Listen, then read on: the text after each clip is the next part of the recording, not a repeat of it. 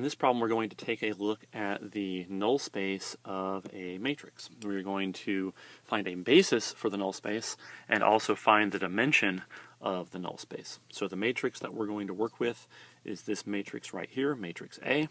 This matrix has 4 rows and 5 columns. And like I said, the goal here is we are going to find a basis for what we call the null space of A. So that's often the notation you'll see. The null space of A is a subspace of A, and then we're going to find the dimension of the null space of A. So how big is this subspace? So here's what we want to do. First thing we want to do is we want to work on matrix A and find values of X that give us all 0 solutions. So if you remember, the definition of the null space is the matrix A times some vector X equals an all 0 vector. And the null space consists of all those values for X such that when you multiply A times X, you get an all 0 vector. So it really boils down to solving systems of equations to find out what those solutions are. So let's go ahead and work on matrix A, do some row operations, and get it down into reduced echelon form, and then we'll be able to more easily find out what those solutions are. What values of x1, x2, x3, x4, and x5, right, because it has to be a 5-dimensional vector here, give us an all 0 vector if A was to multiply that vector. So let's do some row operations. So first thing we'll do is we'll replace row 2 with row 2 plus row 1. So that's what this notation E2 equals E2 plus E1.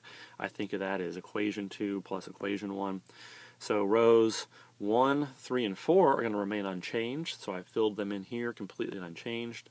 But I'm going to replace row 2 with row 2 plus row 1. So if you do that, you end up with a 0 right here because a negative 3 plus 3 is 0. 1 plus 0 is 1. 3 plus a negative 2 is 1, etc. So we've gotten a 0 here, which we like. Next thing we'll do is we'll multiply equation 1, or row 1, by a third. So rows 2, 3, and 4 will all remain unchanged, but every entry in the first equation will be multiplied by a third. So I've multiplied all those by a third. Then let's go ahead and replace equation 3 with equation 3 minus 5 times equation 1. So I'm going to try to get a 0 right there. So rows 1, 2, and 4 all remain unchanged. The only thing that's changing is this equation right here. The first entry is going to be 5 minus 1 times 5, which will give us the 0 right there. The next entry will be 4 minus 5 times 0, so we'll end up with a 4, etc. So I've got a 0 there. As the next step, let's go ahead and replace row 4 with row 4 minus 7 times row 1, so we'll get a 0 right here. So rows 1, 2, and 3 all remain unchanged, but row 4 now looks like this. And then you'll just keep going in this fashion to get it down into reduced echelon form. So I'll put a few dots here. These are fairly straightforward steps, and I have lots of other videos that walk you through this completely. If you keep doing that, you will end up with this matrix right here, which is in row reduced echelon form. And just for the sake of notation, let's go ahead and call this matrix matrix B. We've done all these row operations on matrix A to end up with this final reduced matrix that we'll call matrix B. And because these are all reversible row operations, we know that matrices A and B are similar to each other. They are row equivalent. That's what that kind of tilde notation means. So because of that, because they're row equivalent, whether I look at equation AX equals 0 or BX equals 0, those will give me the exact same solution for the vector X. If you think about it, if I had done like an augmented matrix and put in an all zeros vector and done this, whether I had tacked it on or not tacked it on, here at the very end, this equation or this system of equations is going to be exactly the same as this system of equations in terms of what solutions I get for the vector X. However, we obviously prefer the row-reduced version B because it's just so much simpler to work with. So let's go ahead and write that out. So here's really the system of equations that we're trying to solve. We're trying to find for what values x1, x2, x3, x4, x5, when we multiply by B, do we get an all 0 vector. That's the definition of the null space. The null space consists of all of these solutions that make this equation true. Now that I've written in row-reduced form, it's pretty easy to figure out what vectors have a solution to this equation. So if we look at this first row right here, we see that that row really means x1 plus 0x2 plus 1x3 plus 1x4 plus 1x5 is equal to 0. So that's this equation right here.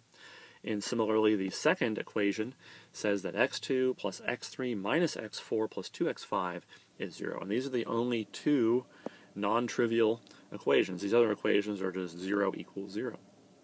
So if we rearrange this first equation and solve for x1, I have this. And if I take the second equation and solve for x2, we have this.